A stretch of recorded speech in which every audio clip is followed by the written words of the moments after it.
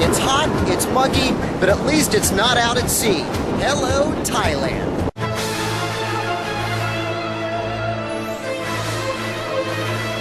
Welcome to the Kingdom of Thailand, famous for its friendly people and ancient culture, and now famous for the arrival of the supercarrier USS George Washington. And as such, being the permanently forward deployed carrier, we operate up and down the Western Pacific every year.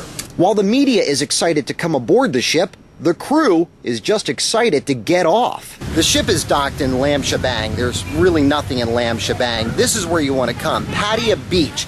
It's a combination of the beaches of Rio de Janeiro, the high-end resorts of Miami, toss in a little Acapulco. You're talking to a tourist whose every move's among the purists. It's like Mardi Gras with a bunch of steroids.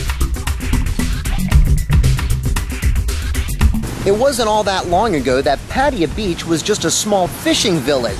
It was in the 1960s during the Vietnam War that the U.S. Army was looking for a place to send troops on R&R from Vietnam. This is where they came, and the rest is history. I'm here to relax, take it easy, Skype with the kids. Have fun in Thailand. And with the economy in your favor, a stay in a luxurious hotel is dirt cheap. Before you pay for your room, ask the front desk if you can come up and take a look at it. What you see on the internet isn't always reality.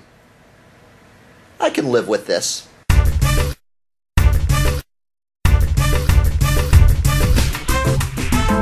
Getting around is easy. Just jump on a baht bus.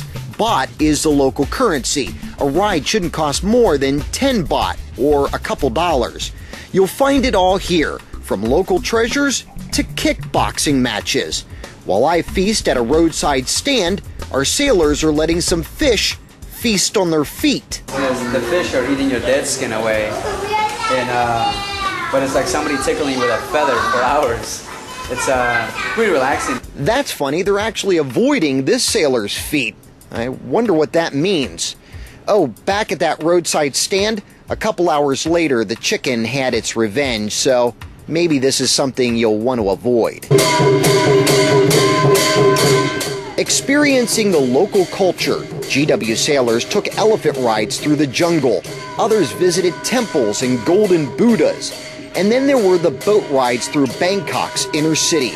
For me, I opted for some high-flying fun, ziplining through the jungle. To get to the first platform, it's a 15-minute walk uphill through, well, a drizzling rainforest.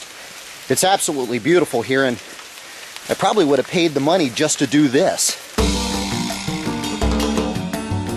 10 people on a tiny platform swaying in the breeze on what feels like a mile high. Like Tarzan, we swing from tree to tree to tree. 23 zip lines in all, some as long as, well, the length of an aircraft carrier. Describe the feeling when you're on the zip line going across. Just a little quick rush. Nothing too scary. A lot of fun still.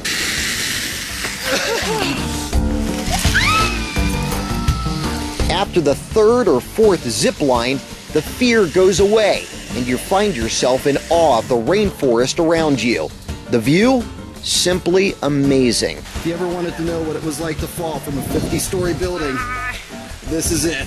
After the 23 different zip lines, it's a nice, easy descent to the ground down below. Way below. What a way to spend the day. For your courage, you're rewarded with a free meal.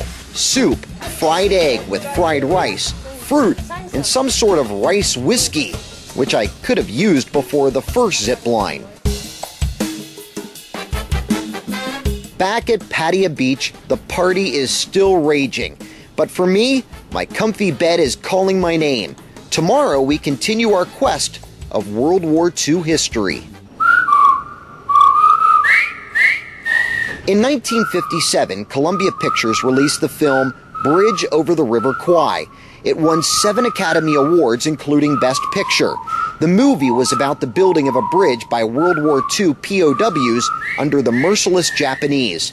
Boarding a tour bus, we're headed to the real deal. And this is the famed bridge, or at least the one built after the Allies bombed the original. Walking across it, you can't help but feel a connection to another place in another time. The film is a classic, and because of it, each year, thousands flock here. Back in 1942, this is what the area looked like when POWs were building the bridge over the River Kwai. But all these decades later, the jungle has turned into a booming city, with a lot of tourism focusing around a bridge and a movie. You know, obviously the movie brings back a lot of memories, so it's one of those places where you're happy to come here and see what actually happened. The bridge is just one small piece of what has become known as the Death Railway. They say one POW died for every railroad tie between Burma and Thailand. That's more than 100,000 in all. Taking a speedboat upstream, where the river joins up with another and the current picks up speed, we visit a museum dedicated to preserving the history of the POWs, how they lived, how they were treated, and the artifacts they left behind. Helmets, swords, and shells. And then there's the POW Cemetery, the final resting place for not just Americans, but Brits and Australians. You have to have a true appreciation for history to come on this tour. It took 4 hours in a bus and 20 minutes on a boat to see all this. But seeing where our forefathers and our allies fought, died, and are buried makes it all worth it. Following the 4-hour bus ride back and pounding the pavement to pick up a couple last-minute gifts, there's only one more thing left to do. This. Oh yeah. This should hold me over until we drop anchor again. Where? Hopefully home, but remember, this is the Navy, and nothing's guaranteed.